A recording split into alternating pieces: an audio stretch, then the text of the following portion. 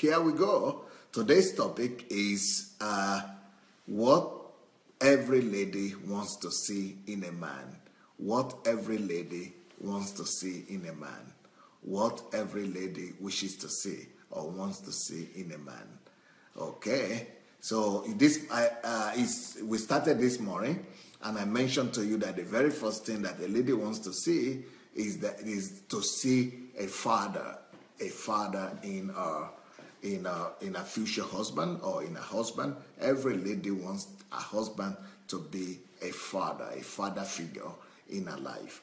Okay, now the next thing that every lady wishes to see in her husband or in a future husband or already husband is what I call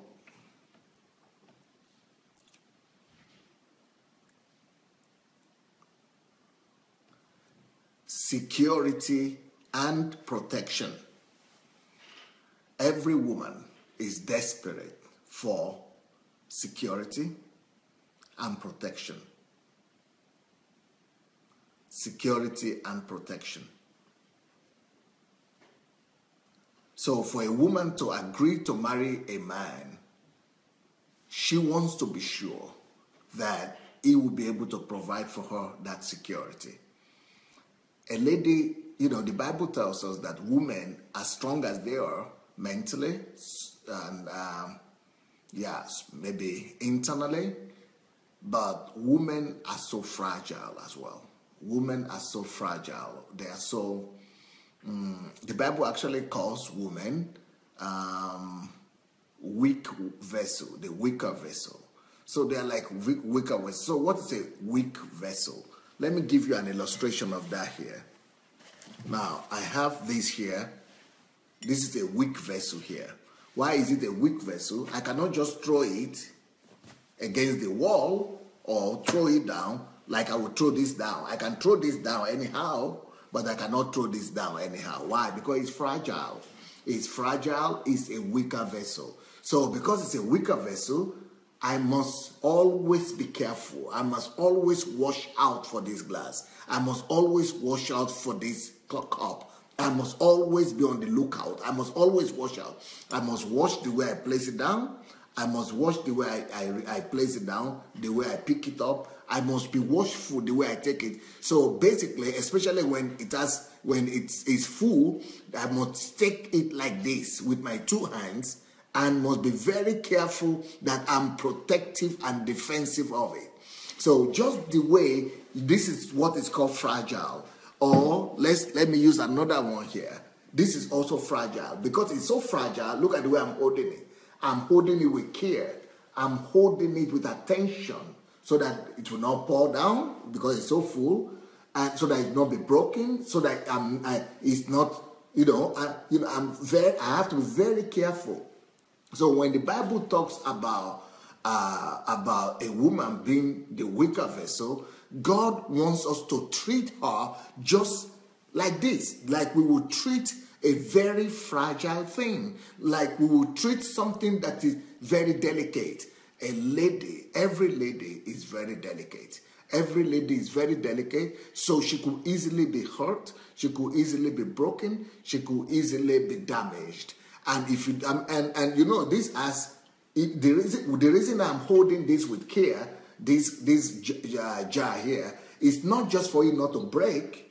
It might not break, but if I'm not careful the way I hold it, it will begin to pour down. You see, water will begin to pour down there. I will begin to spill it, and if I begin to spill it, it's going to mess up the whole place. So a woman, you don't necessarily need to be fragile towards her only for her not to be broken or not to be damaged, but sometimes you need to be fragile towards her not to wound her emotions as well. You need to be fragile towards her not to hurt her emotions. You need to be delicate and fragile towards her not to make her be broken, not to make her be hurt, not to make her spill water, so that she doesn't spill out her emotions, she doesn't spill out her tears, so that she will never cry. One of my commitment to my wife is that I will never ever leave home if she's not smiling. That's my commitment. I don't ever leave home, even when I'm about to preach, even when I'm supposed to go and minister. And I'm a minister. So my job is to go ahead and minister every day. But I've committed this to my wife from the very first day, that I will never leave my house if my wife is not smiling. I will never leave my house if my wife is not smiling, if she's not happy. Why? I must find out intentionally to make sure that she's a happy woman today before I go out. What does that mean?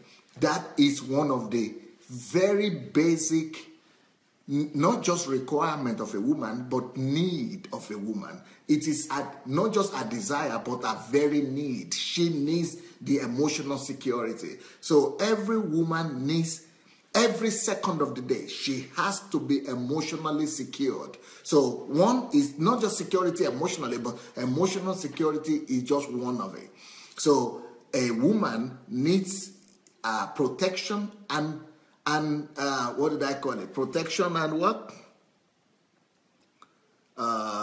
Protection and, I wanted to say defense, because I've written my note in Russian, so I don't even know what I call it in English. Every woman needs security and protection. Yeah. Every woman needs security and protection. So she needs security emotionally. So why I'm telling her that I will never leave home without her smiling and without making sure that she is happy is just emotional security, right? I'm just trying to give her emotional security and protection. I'm just trying to let her know that, you know, you must be happy. Everything must be fine with you. You must be protected. You must be, you must be secured. So it's emotional security and protection. That is one emotional. Now, what are the other ways for us to give our ladies, our women, emotional security? Another way to provide emotional security for her, in my own case, what I've discovered in my own life is that, in my own marriage, in my own family, is that I must come to ask her. I must find out, except when I'm away for solitude. But if I'm not away for solitude, I must make sure that I call her 3 times a day, minimum 3 times, between 3 to 5 times. Not just calling, but I must touch her. I must, find a way to ask her how she's doing 3 to 5 times a day, even though she's okay. I could just easily assume that she's okay, right? Everybody assumes that, everybody's okay when they are not complaining. But as a man, I want you to know, if you're a young man here, or even if you are not young, if you're already married, that just by asking how she's doing on a regular basis, that it's not about if she's okay. Why should I be asking how she's doing?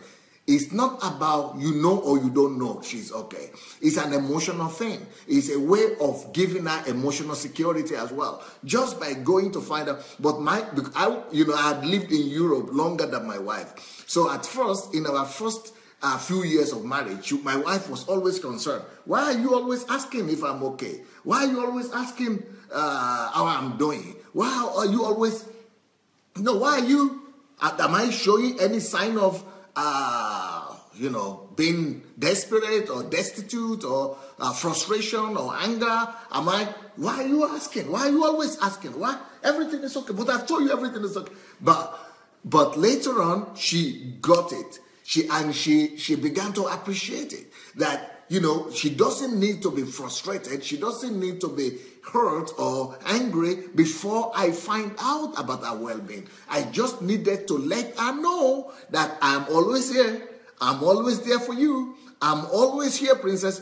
Princess, you are always secured. I'm always here, just like security. I'm always here for you. I just want you to know. It's just like saying you are going out and you have your security with you. It's not because there is danger coming. It's not because, there is any problem that you are envisaging, but you must just, because especially when anything could happen. So when you see your security there, it gives you an additional protection. It gives you an additional, peace. That's what you need to do for a woman every day. Minimum. So if you are a man that wants to marry or you are already married, remember this, minimum 3 to 5 times a day.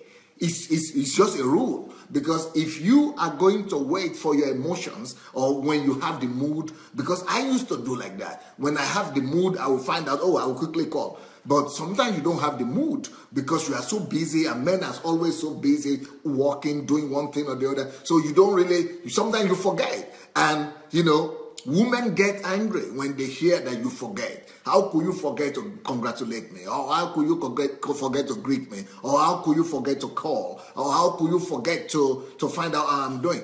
Well, the problem with men is that men are men. Men who forget. Men forget. And men get carried away by other things. So, and then the woman will be concerned. So if you don't want her to be concerned and worried that you don't love her and begin to doubt, you want to put it in your schedule. You want to put it in your program. It's better for you to put it in your program that I need to call 3 times a day, or I need to find out, I need to approach my wife or my fiancé 3 times a day, 5 times a day, and find out how she's doing. I just need to go and approach her and, talk to her and let her know that I'm here for her. So if because when you marry and you begin to let that go and forget about that and you don't do that, she will begin to worry and be concerned, and she doesn't understand that you forget. Because if you tell a girl or you tell your wife that I forgot to call you, I forgot, or I never thought about it,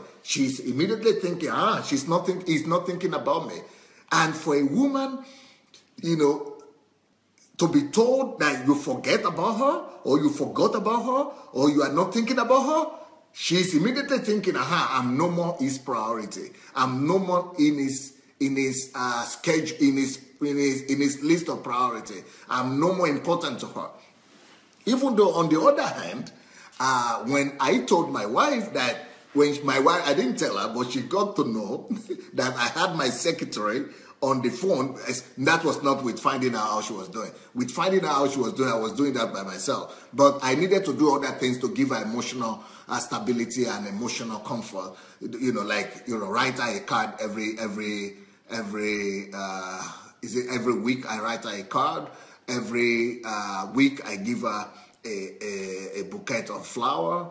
I do some other things like that. So every week there is a new program, a new thing that I'm doing to just give her emotional stability and, comfort, a sign of love, and just romanticism, and give her a sense of, just romance. So, but that one, all those things I do a different thing every day and a different thing every week, just to, to make our marital life more, spicy and more interesting. But then, because sometimes she talks to my secretaries, and I have different secretaries, and then my secretary and my driver. So this time, she needed my driver. She has her own driver, but she needed my driver. And then my driver said, I've got to take this thing or that thing. And then another day, my driver had gone to get something for her. And she had always been thinking that I was the one going myself to get all those things. But, especially if you are a busy man like me, and you are so busy. And so she was thinking that I was the one taking the car and going to look for a card for her. I was choosing the card.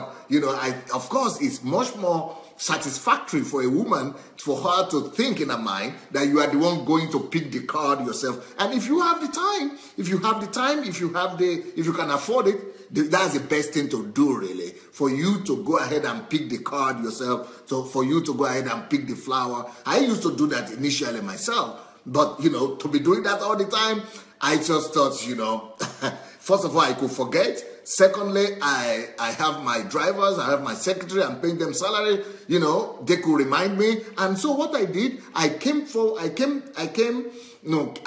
with my secretary with my schedule. So what we give on Monday, what we do on Tuesday, what we do on Wednesday, what we do on Thursday, what we do on Friday, what we do. So we put work that out together with the secretary and my driver. And so every Monday, she will get a flower. Every Tuesday, she will get a card. Every Wednesday, she will get another thing. Every Thursday, she will get something. And she was thinking that I was the one. going to look for those things every day. I mean, I can't afford it. So, but I put that in the program. So she got annoyed. She got annoyed because so that taught me another question. I mean, it taught me another lesson. And the lesson it taught me is that she is actually not interested in those cards, in the flower, or in all those gifts. She is more interested in the emotional attachment of my heart to her.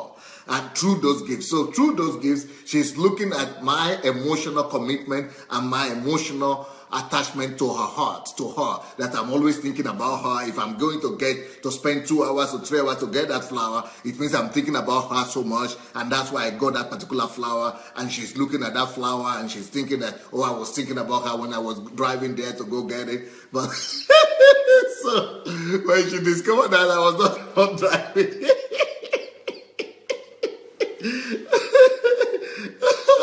I was not the one driving to go pick those flowers up and those perfume and all those things. So she was a little bit disappointed. Then later on, I explained to her and I told her, the princess, look, you know, either I will not do this thing at all, or, you know, I have to put it in the program, you know. So anyway, she got it at last. She said she was disappointed a little bit, but at least she got the idea, and she commended the fact that, okay, at least, okay, I'm not so happy, but it's better than nothing. So anyway, but what I'm trying to tell the men is that you guys, you know, work it out. Anyhow, it works for you. So if it works for you better to be going to do it yourself, it's okay. But if it doesn't work out for you to do it yourself, get help or put it in a program, put it in a calendar, put it in your daily calendar, put it in your schedule it. Because some people say, well, why should you schedule it? That was another problem I had with my wife, because she was saying, why should you put it in a program? As if I am some inanimate object. Why should you put it in a program? Because she wants the emotion, you see. She wants me to be always, she wants to think what is better for her is for her to think that I'm thinking about her all the time, and that's why I was going to do it. But when she got to know that I actually put it in a schedule and in a program, she didn't like that so much. But later on, we also came to the conclusion that, look, princess, this is real life, oh, and in real life, we get busy. I mean, things happen. Sometimes I cannot leave the office. Sometimes I have people everywhere. You know, and you know your husband, I'm just too busy, and I'm a people person. So anyway, so we settled that as well, that it's better to put it in a program than not to put it anywhere at all and not to do these things at all. So I'm just telling you what ladies like and what ladies will not like. But one thing you have to do is that you've got to do something to give her that emotional security. But this is just emotional security, right? But we're going to talk about other security that she needs as well. Obina says, flowers isn't for Nigeria girls. Okay. Okay, flowers isn't for Nigeria girls. Okay. Flowers isn't for Nigeria girls. Okay, you see what I've just, this is another confirmation I'm hearing here. I will come back to the flower issue. Okay, let me deal with the flower issue first. Okay, if flower is not for Nigerian girl, you know what flower really means in European culture. It's not about the value of the gift. It's not about the gift. They are not seeing flower as a gift as such, as the value of it that is going to cost $100 or $50 or $20. But they are seeing more, and they are looking more at the attention behind the flower. So what really matters is the attention behind the flower, not the value of the flower itself. The value is, that's why my wife was concerned and was particular about the fact that I was the one going to pick the flower. So the time I spent to go pick the flower, the fact that I thought about going for the flower, the fact that I will actually bring it home, and the romantic aura that it forms, the ambience of romanticism, and the statement it makes that she's important to me, or that I just want to give her some gesture of attention and love. That is all what matters. So maybe in your own culture, or African culture, or Nigerian culture, maybe flower might not be the thing. But look at something, because you cannot just be buying, a telephone every day. You cannot just be buying a book every day or buying something valuable or expensive every week. But so maybe, something that is not expensive, but that will just show your attention to the person. So that is about the attention. Okay, now let me read a comment for you here. Shigo is saying, which is a confirmation of what my wife said as well. So this is a confirmation here. Shigo says that if that flower and the gift that you are bringing to your wife is mechanical, then it's not worth it. So that's just to show that, women are women everywhere, and women are, they have the same feelings and the same emotions. And, she got it. That's exactly what my wife said. But, but in my own case, I was able to explain to her what, the issue was. And, she said she's not as excited as she would have been if I had been picking the things myself, and if I had not put her in a schedule, if I had been doing all that, she would have been more happy. But I understood that she decided to cope with me that way.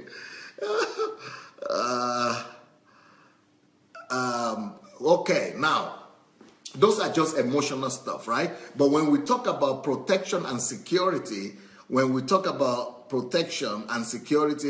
not just talking about emotional security and protection. So those things I'm saying, those are just to make her feel nice, to make her feel, at home in our own house. But the bottom line is this. Let me tell you this. Listen closely to this. The whole idea behind this is to let her know that there is nothing more important in your life than her.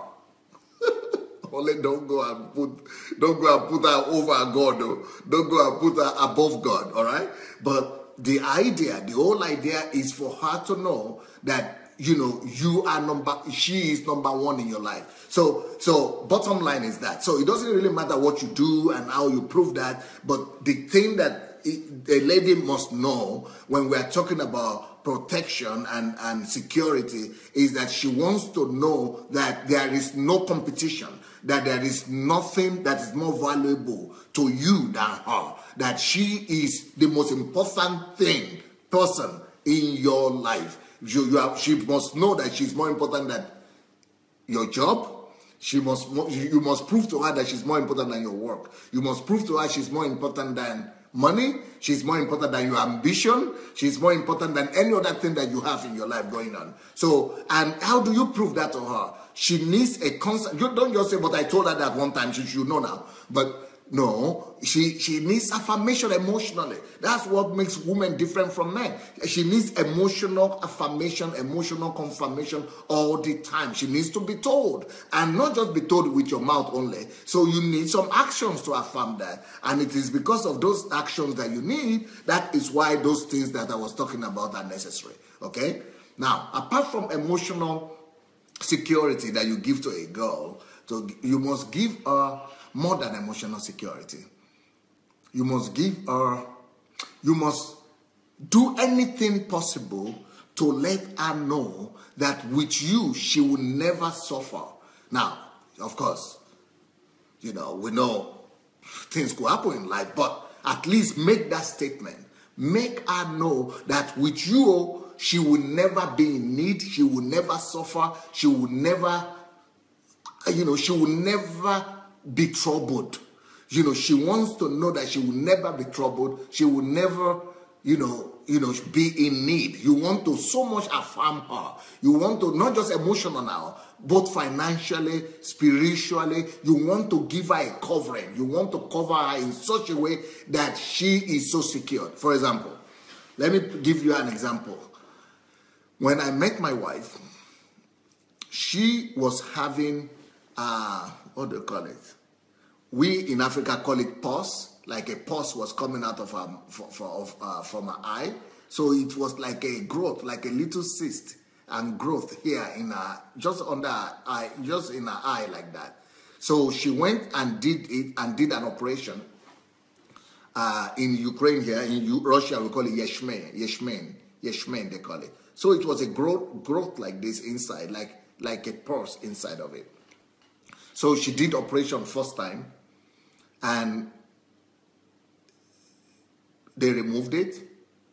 And when I met her, she actually had a plaster on her face. No, after I met her, a week after, she went for that operation, or 2 weeks after. So she had a plaster in her face. So I went to meet her after that operation. And okay, we prayed together, we were together. That was the first time I was meeting her after I had proposed to her. So then after that, the next time she came, maybe about 2 months later or 6 months later, she said the pulse or the growth had come back to her eye. Oh, okay. And it went back, and she went for operation again. And this was leading to our marriage now. And after the operation, after another 2-3 months, the thing came back again. So I just told her, Princess, I mean, you know, I don't think I was calling her Princess that time, but she was just my fiancée that time. So I just said, Princess, you know what? Forget about this thing.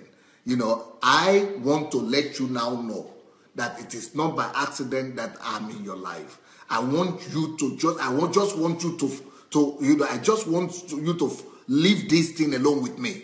I take responsibility for this, your growth right now. I take responsibility for that pause right now. So I said, I am coming. So before I went and prayed very well. I fasted. I fasted like for a week. I prayed. I went to look for faith literature, books. I went and fortified myself very well. I read books about faith. I fortified myself. I established my faith. And I told her, you know, this thing, I am going to solve it. Doctors cannot solve it. They have already proved to us that they cannot solve it. They have already done operation 2 times, and nothing, the thing is not being removed. I now want to tell you that I'm a man of God. So that, what does that mean? Even if the thing has not worked out, right? It's still a kind of support for the girl, and it's still, you know, a lady must have that kind of security. A lady must have that kind of protection, that kind of protective edge. She must know that there is somebody in her life, right, that is so much there for her, that is, watching over her like a father would do for his daughter, okay?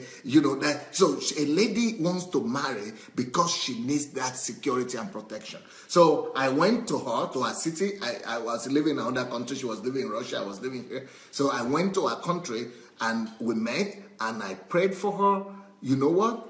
What what doctors couldn't do, what nobody could do, because I had prepared and I've asked God for it. I prayed and I command the thing to be removed. And you know what? The thing disappeared after a week. After the thing was removed, the thing never came back till today. Till today, that thing never returned because I took responsibility. So, and for her, that gives her a kind of assurance. That gave her a kind of, protection, a kind of confidence that she is covered, that she is protected. And I've already told you the story of, so that is more than emotional protection now. That is more than emotional security. That is like more like, is it spiritual? It's, of course, our spiritual security from God, but a lady needs to know that her husband, that she is marrying somebody that is going to be there for her. In fact, I will tell you something, that even my friends and even her friends were saying, you have all this, she had a plaster in her eye, as if she was blind, She was having this plaster all the time. And I have the photograph. Even till today, when people see the photograph, they say, wow, this was before you married? I said, yes. Before you married, she was carrying plaster like this in her eye? I said, yeah. And you still married her?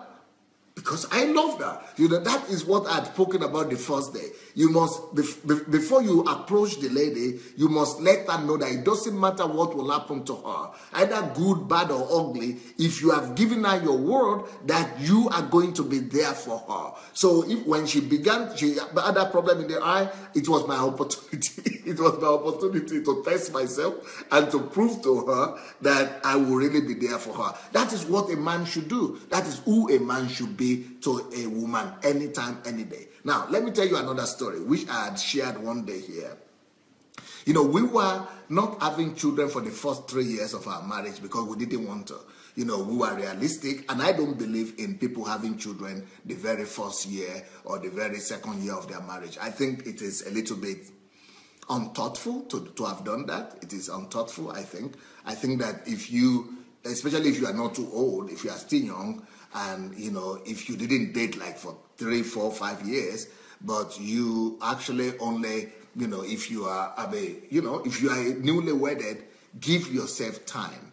Give yourself another 2, 3, 4 years to just live together without having a baby. There is wisdom in that. Because if you begin to have a child immediately, or to have children immediately, you don't really get to know each other to the end. You don't get to know each other. You don't get to study each other. You don't get to know, each other's likes and dislikes and, specifics and things like that. So it is wise to actually wait 2, 3 years without having children at all. So that's what we did. Now, the downside of that is this. After 3 years of, doing birth control and all that, then the 4th year, we decided to have a child. And so just being educated people, so we said, okay, before we begin to have, have pregnancy, to be pregnant, let's go and check up first. Let's go and to the doctor and go for a general checkup. So I went for a checkup and she went for a checkup. Then she came back and I came back from office. I couldn't believe who I was saying. I couldn't recognize my wife. Hey, trouble don't break. Oh. I never even knew that she could ever become so gloomy and so depressed and in such a bad shape. I never knew that a human being could be changed overnight like that. She was so down. She was so depressed. What happened? The doctor said she will never have a child. Why? They said, okay, there is one diagnosis. Then the second diagnosis, okay, no problem. Let's go and find another doctor. We went to find another doctor. That one found another problem. We went to find the third doctor. They said, yes, she will never be able to have children. Okay. For me, I just told God, well, if this is the way it's supposed to be, I'm going to prove myself faithful to you, and I'm going to prove myself faithful to her as well. But I was also telling Satan that, Satan, you will regret this, you better give that child as fast as possible, because if you don't let that baby come, I am going to double my effort whipping you and going after you in a bad way. And if you don't let that child come, even my wife, she didn't want to do ministry that time. I'm going to equip her. 2 of us, we are going to be battering you from every side. We are going to just be going after you. You are going to regret it. We are going to go after you so hard that you will be forced to let our children go. So, but that was what I was saying. And I told her that as well. But, being a man, and I know that, I cannot believe how that news brought so much depression and bad mood to her. So I really I was not even concerned for the children anymore. Let's leave the children question alone. What about you? Let's save you first. Let's rescue you first. I must rescue her. I must return her back to herself. I talk. It was not helping. God help. Then I said, okay. So this day, I woke up this morning. I just said, what should I do to give this lady peace? I said, okay, I don't even need children anymore. Forget. She said, but she needs it. The people will not understand. Our family. Okay. I said, okay, if that is the case. So I came to her. I said, look me in the eyes. Look me in the eyes right now. I said, Princess, I prohibit you right now from worrying about this question anymore from today on. I just prohibit you from worrying. Or even I prohibit you from thinking about it. It's not your problem anymore. This one, it has become my own problem with God. If God called me, and if I am his servant, it is now for him to prove it either true or not. So I'm telling you, Princess, please, this is no more your problem. Just let's assume I am the one who is impotent. I'm the one who is barren. It's my problem. I am going to forget about it. Though it's not your problem anymore. I just prohibit you. I ban you from thinking about it. And I said, if this thing is not solved, though, it's my problem. So don't even say it as your responsibility anymore. And I went right from that night. I came from the office. I said, Princess, don't look for me. I'm going to look for God. I am going on adventure with God. I'm going to resolve this problem. I'm going to resolve it with God. Either I am going to get an answer before I come back, or we are going to come back and have a child immediately, or I am going to come back with a word. God must come and reveal himself and tell me something about this issue about our child. So I went down. I went out of the house. I went and got myself an apartment. For a week, I was not drinking. I was not eating.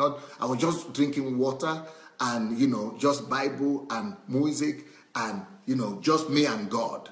Then I did it for another week, and then God spoke to me, gave me a word for my children, for my child, for my children, gave me a revelation about the child, and and all that. And I came back home. 2 weeks later, we were pregnant.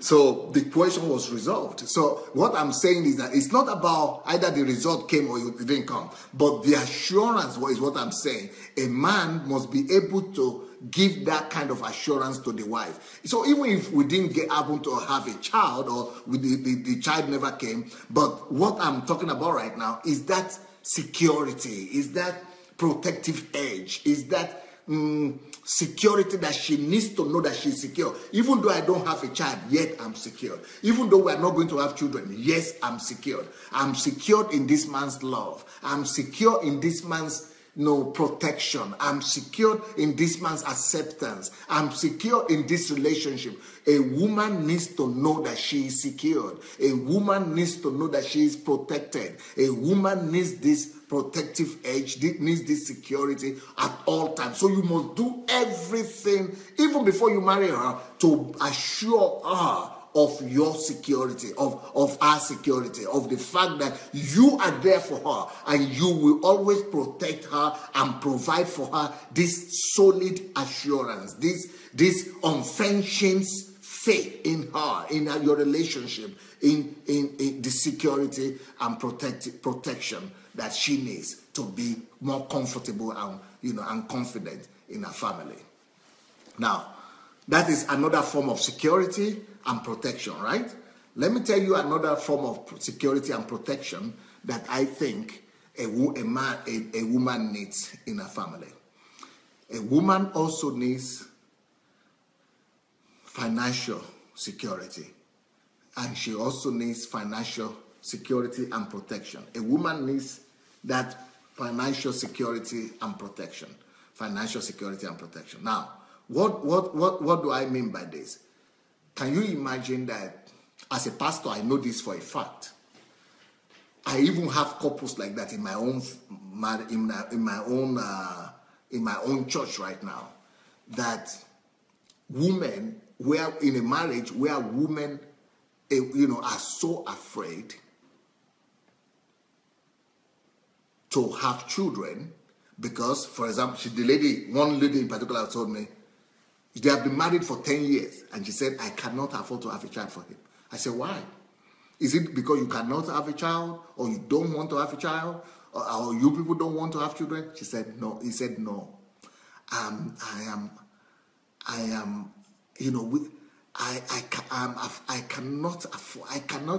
cannot just afford to get pregnant right now. Why? Because if I get pregnant, I have to stop working. And if I stop working,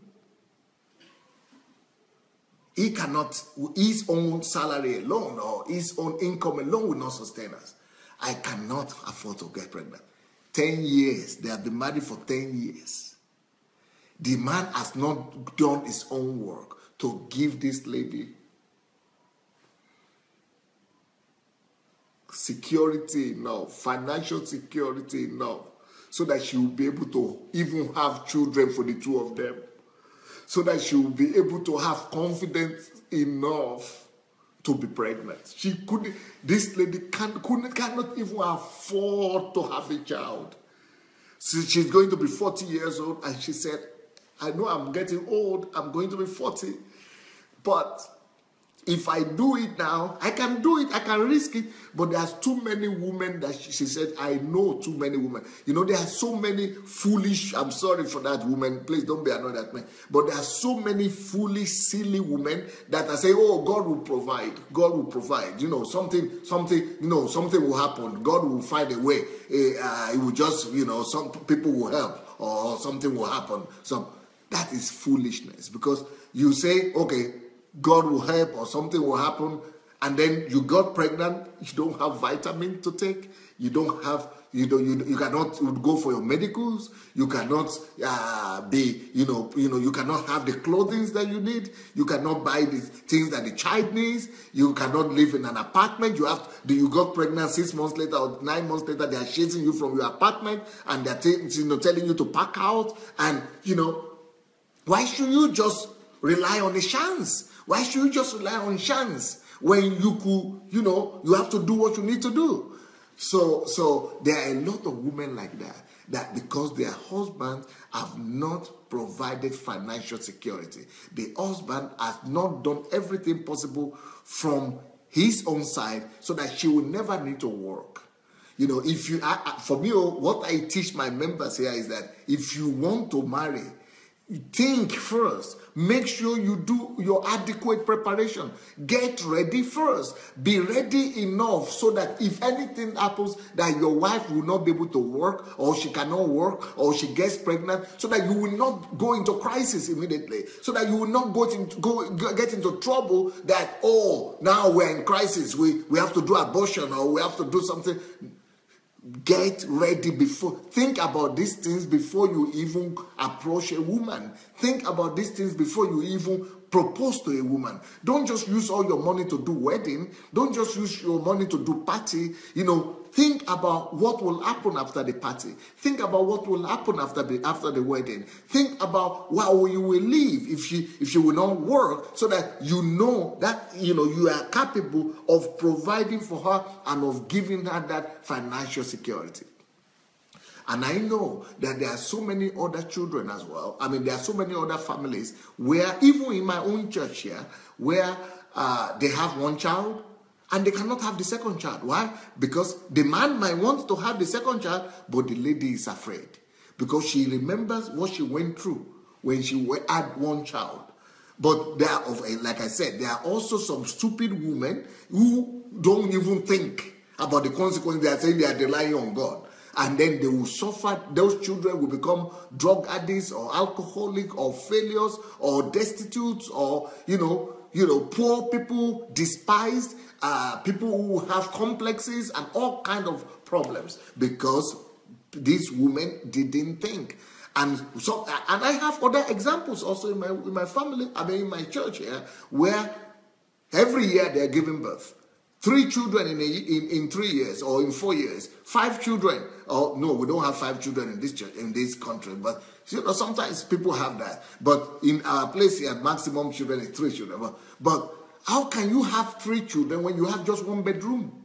How can you have 3 children when you don't even have a car in Europe? So in that kind of situation, I had women come to me and to my retreat, to my HMT that I do for women and for families. The lady will be crying profusely and weeping and screaming that I don't have a life anymore. I don't have a life anymore. My life now is breastfeeding and, cleaning this baby and doing this. And from morning till night, this is the only thing I see: kitchen, washing, diapers, or what they call it, and, all diapers and all those things. That is the only thing. Before I married, I was happy. I was beautiful. I was a praise and worship leader. I was a minister in the church. I was a business person. I was a student. I had an interesting life. I lived a life that was interesting. I was loved. But now I cannot even see sun. I cannot even see green light. I cannot even see anything, because the husbands cannot afford to get a house help. They cannot afford to get a car. They cannot afford to get all the help they need. Because they are just getting pregnant without thinking. So that is exposing the lady. That is exposing her on very many levels. That is why when they criticize women, that women are after money. You know what I tell my girls in the church? What I tell my women, the women in our church? I told them, please look for wealthy husband, not wealthy, well-to-do husbands. So please, let anybody call you anything they want to call you. Make sure he's well-to-do. Make sure he's self-sufficient. Make sure that he will be able to provide for you. If he's not well-to-do, if he's not self-sufficient, let him go pack his load and go and look for another one that doesn't care. But it is your life, oh. Things will get worse. Things will get much more difficult. Things will get rough. Even with money, things will get rough. Talk less of without money. And don't be afraid of public opinion. Don't let public opinion put you in prison. And nobody is going to be living with you, or nobody will be pregnant with you. Now you alone, you yourself have to carry that pregnancy by yourself. Nobody is going to be, feeding the baby for you, because you need to eat properly to be able to have milk and to be able to feed your baby. Nobody is going to do that for you. You will be all those people talking, all those people saying you are not a woman, you are greedy, or you are materialistic. All of them will be in their own house, enjoying the comfort of their house, while you will be crying by night. You will be crying by night by yourself. So these are things that are needed for you to assure, to your wife that she will never have to go through these troubles. She will never have to go through these pains. That she will never have to go through this, crying and weeping in the night. She will never have to carry all the load and all the problem and the responsibility on her own head and alone. She will never have to, to be desperate and be in need and be suffering and be in pain and be destitute and be, debtors and people that is owing money and looking for you, and then you cannot sleep, you cannot. I'm sorry. If you have read the book of Shouts, Lio Shouts, or in Kiro books, those things shouldn't be happen to women. Those things, no woman should go through what those ladies went through. Nkiri Ojimadu and Lio Shouts, Emmanuel. Nobody should go through what those people went through. Nobody. And part of the problem is that there was no man around, or a man that is around was not well prepared. Not well prepared to protect a lady from those kind of. That is why I started this message by saying a lady is a weaker vessel. It's a fragile vessel. A lady is fragile. A lady is delicate. A lady should be protected. You have to look after her, watch after her from every side, and make sure that you are very careful. You must be protective of her. You must be protective of her. Just like you cannot throw this bottle now, just like I would throw this cloth and just throw it anyhow and place it. You see the way I'm carrying it? You see the way I'm carrying this thing? You see the way I'm placing it down? And with care and with attention, that is how you should be carrying your lady. That's how you should be carrying your wife. That's how you should be treating your wife. With so much care, with so much attention, with so much attention to details, with so much protective edge, with so much care. And it's not just so that it doesn't break, but also so that nothing pours out, so that the things inside will not pour out. So that's the way we should treat a woman. Not just so that she's not broken, or she's not dead, or she's not sick, but so that she will never be unhappy. We will never get her to a place where she's unhappy or where she's desperate. No lady should ever be in that kind of situation, especially if she's married. If she's married, that is what to be protection and security means. Being protected and secure means that she will never have to worry. She will never have to be troubled. She will never have to think, how will my children go to school? Can you imagine? Can you imagine a lady that somebody told that I love you, I care for you, I marry you, and then she's the one who has to think, how will her child go to school? So it's better not to even have that child in the first place if you are not sure that you'll be able to send you'll be able to send your child to school. That you'll not be able to buy your child's uniform, that you'll not be able to give her some food to school. If you are not going to be able to do that, why marry? Or why even have that child? Live your own life. At least don't bring disgrace and shame to your own self. Be on your own. Be satisfied by yourself. Is it by force that you have to marry? Is it by force that you have to, go have a man sleeping with you? If you need a child, there are so many children out there that are praying for God to send them parents, that are praying that God should send them mother and father. Go, if you are self-sufficient, provide for your own self. Go and get a kid or a baby from the orphanage or from the foster home, and adopt a child. And give that child everything that you can afford to give him. Don't go and tie your life down with any man that is so irresponsible that you will lose all your status, you will lose all your security, you will lose your protective edge, and you will just become a destitute in this world. Just because you need a man to be around you. So I just hope that men are here today to hear me. I just hope that men are here today listening to this message, and I just hope that this message will go a long way to, that not just men who are already married are here, but I hope that young men are also here. And I even think that we could give this to our children.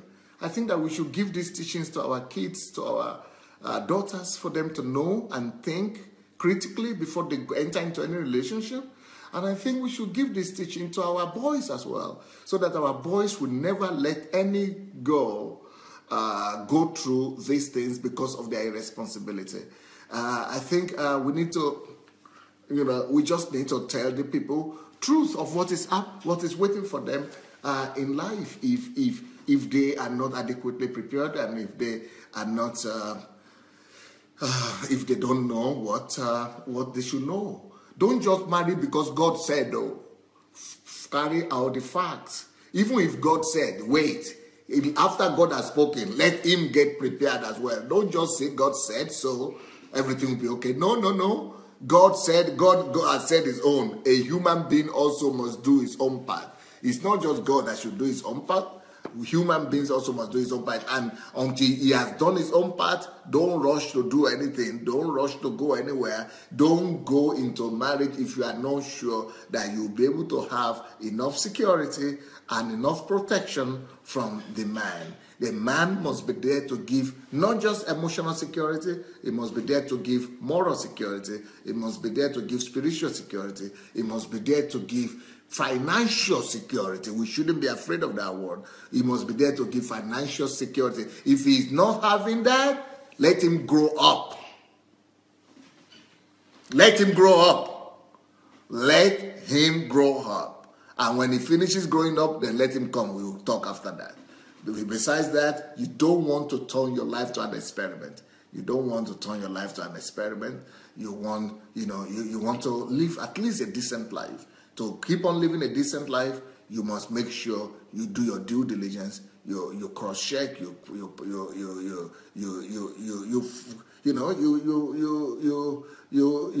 cross-check all the factors. You cross-check all the factors, and you must make sure that yes, everything is satisfactory to you before you go into a relationship like that.